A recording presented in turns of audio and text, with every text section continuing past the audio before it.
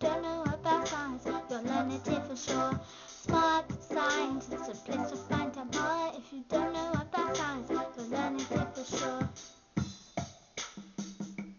Find out more, you'll learn it here for sure. Smart scientists. Hello and welcome to Smart Scientists. On today's show, coming all the way back from 1928, when he discovered something which can heal anything from a tiny small cut to a rotten leg, it's Alexander Fleming. Woo! Woo! Hello, Abigail.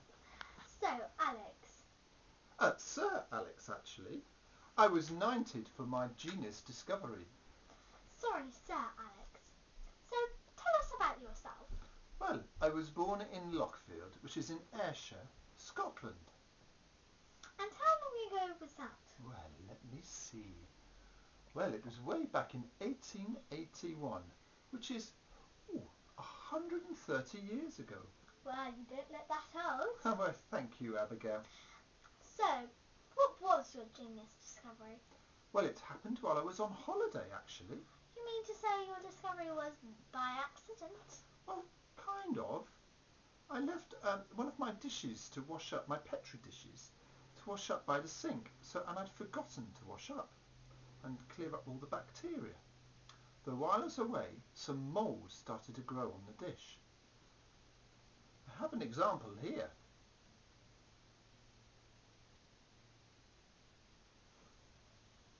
When I came back, I almost got rid of the mould, but then I noticed something strange, something unusual. Go on. I noticed that there was bacteria everywhere else apart from where the mould was. I thought there must be something in the mould which was stopping the bacteria from growing. You know, stop sort of killing the bacteria. Oh. So I took the thing out of the mould and I made it as a medicine. And I called it penicillin. And penicillin is now something the world can't live without. Because it heals so many things. You, Sir Alexander Fleming, made something extraordinary. And well, I and many other people like to say thank you. Well, I'm glad that mole actually grew, because otherwise what else would we use instead? I have no idea, but you have been a great guest on the show. So, that's Alexander's famous discovery. What do you think? Tell us about it on our chat page. Well, that's it for the week, but we'll be back with more Smart Scientists.